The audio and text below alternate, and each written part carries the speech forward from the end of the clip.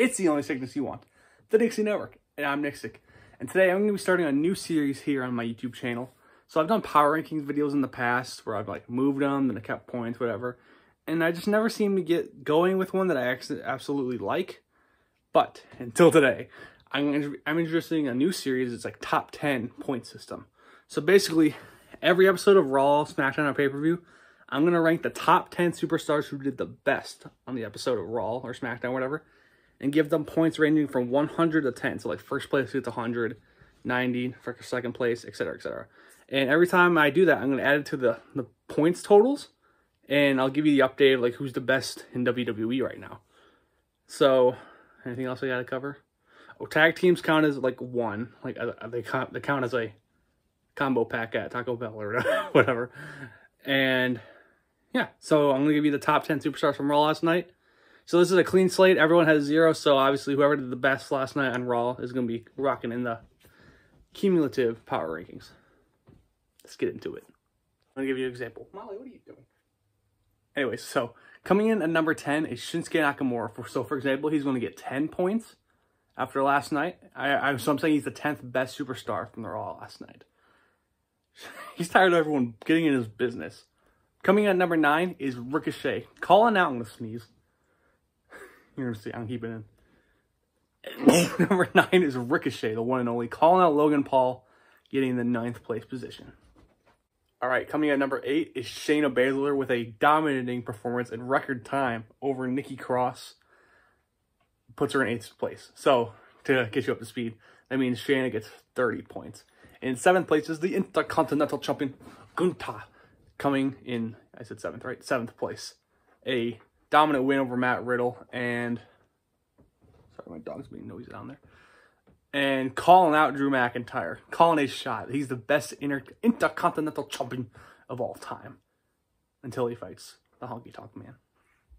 Side note before we continue, I'm not sure exactly how, if I'm ever going to get rid of points, like maybe after like a certain like time period, like reset everyone 0 or whatever. So we're just playing it by ear, but let's move on to number 6. Number 6 is Rhea Bloody Ripley, the women's world champion last night, setting a statement, taking out Raquel Rodriguez's leg and costing them the championships, like evidently, because Raquel was injured, handicapped basically. And Liv was off by herself, and it didn't work out for them.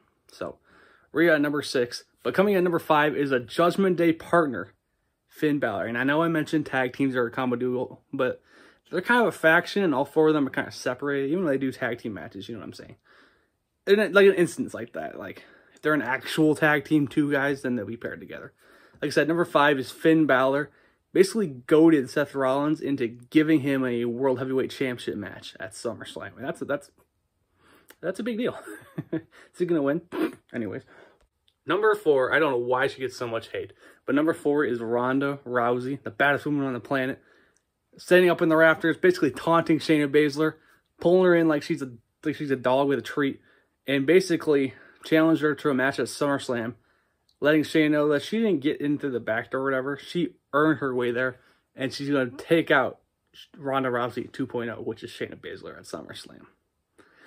Side note, so obviously, I don't know if I mentioned this, but there's a chance I'm not going to be able to give an update after every show. So if I don't, I'll put the points for the show in the community tab if I don't get an update video. Let's go to the final 3. Coming at number 3 are the 2 that main evented Raw last night. Kevin Owens and Sami Zayn, the undisputed tag team champions. When are they getting new title belts? Anyways, so they won the main event of Raw, successfully defending their tag team championships in a great match against the Judgment Day.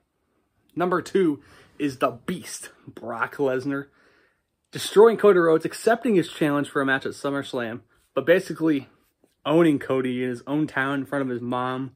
Number 2, the Beast. And coming at number 1 has to be Chelsea Green and Sonya Deville winning the tag team championships. Props to Sonya Deville. I think she said she was in WWE for like 8 years and finally winning a title. It's great. But like winning a title on Raw, how do you beat that? So they're number 1. So for example, they're going to be getting 100 points, and they're going to be winning the overall points because it's the only points available on the power ranking so far.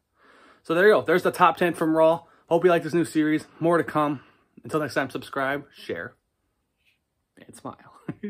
Who are my enemies? When they step up, we'll see. This is my evolution. Think with me now, I won't leave you forsaken. See through my eyes and I know you'll awaken. Reclaiming my voice so I won't be mistaken. Enter the walls of your brain like a breaking, but it ain't hit, it's a source of relating.